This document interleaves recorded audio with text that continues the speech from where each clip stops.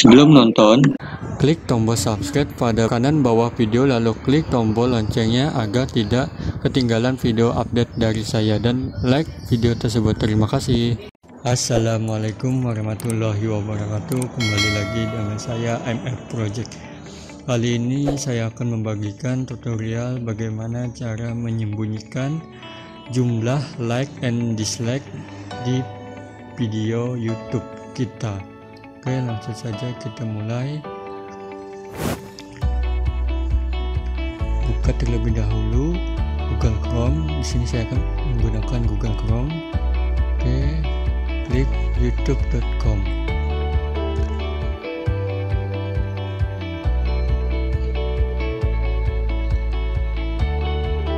Oke, selanjutnya klik icon channel pojok kanan tersebut, lalu pilih channel Anda.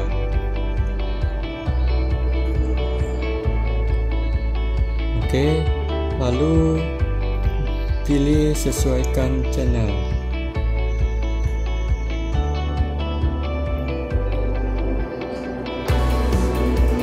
Lalu pengelolaan video.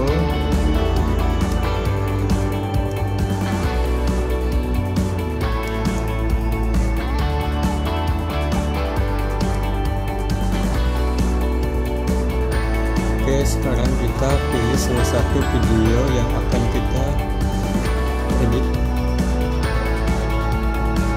Oke, sebelum kita melanjutkan, kita lihat terlebih dahulu videonya.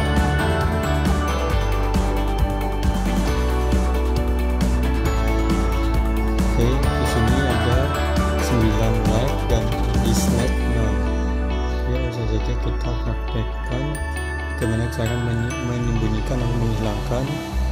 Cukup dengan klik hilangkan klik pada pengguna dapat melihat ranking untuk video ini. Oke, lalu simpan, perubahan disimpan. Oke, kita lihat lagi.